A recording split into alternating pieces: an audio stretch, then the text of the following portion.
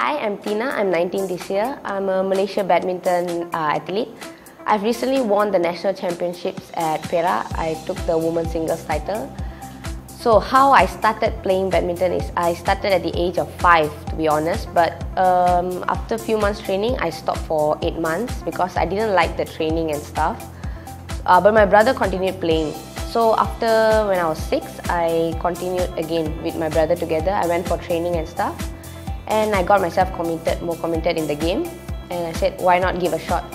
So I went all out and I've been doing quite well for my junior days. I've won the MSSM titles, I won MSSS. But before going that, I played MSSD first. At the age of 9, I won the bronze in the singles title. So that made me represent my district to play the MSSS. And I've played a lot of MSSS in the past few years. Played for MSSS and MSSM. I represented Klang for the MSSS. And for MSM, I presented Selangor. I've played for singles and also doubles. So I've won the under 12 title, the under 15 title, and under 18 I came runners-up. But this journey was really happy for me because I managed to get all these titles while I was in the school days. And for the past few years, I've been playing junior international tournaments. I've represented my country for the Asian Juniors and the World Juniors. And in the last year World Juniors, our team managed to get a silver medal, which is a really big achievement for us. And recently, this year, I was upgraded to the senior team in the talent group. And to be surprised, I won the women's singles in the national championship. I've been having a dream to play in the Olympics since 2 years ago because for the next Olympics I'll be 22 and I think that's the age that I'll be at my maximum and I'll be the fittest to play. So I'm now hoping to bring down my world ranking. It's quite far right now, so I need to play more international tournaments to bring down my ranking and get higher. So that's what I'm aiming for. And most probably I'll be going to Thailand end of this month.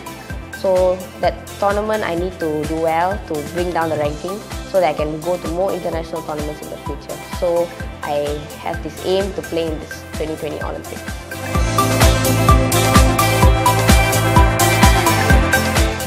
For young children, do what you like. That's what I did when I was at a young age. Because I had my parents to support me. They told me to do whatever I like to do. So that's how I got into badminton and I like the sport. So I went all out for it and I never gave up until now. So that's the main thing. You have to do what you like and make sure you go all out for it. Never give up in the sport you're doing or in any other sport.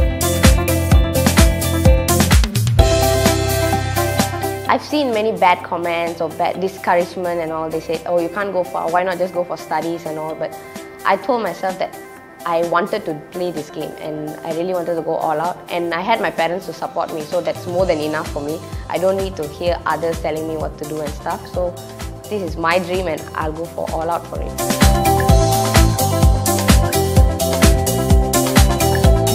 Parents have to give more support to their children. They have to have confidence in their children. They have to know that their children are able to do all this stuff.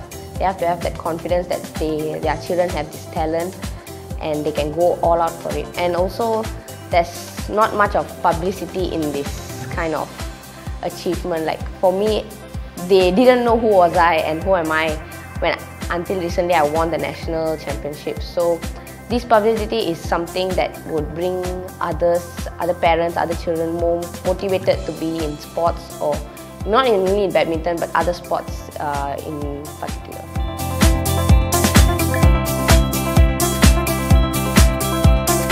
It's not about just joining in this sport, or not to say only in sports, in studies as well. You have to go all out and have that big achievement to prove yourself to others. It's not just like, oh, I'm here, I'm in it, and that's it. You have to have that aim, that goal, to prove to others that, oh, I'm capable of doing something like this.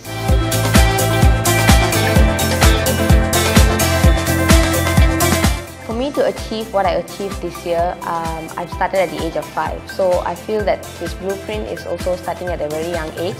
And it's going to go through a 10-year plan. And in these 10 years, I have a feeling there's going to be a lot of struggles because I've gone through a lot of struggles as well. So I just hope that we can be a part of it and give our full moral support so that this 10-year plan can achieve their dreams.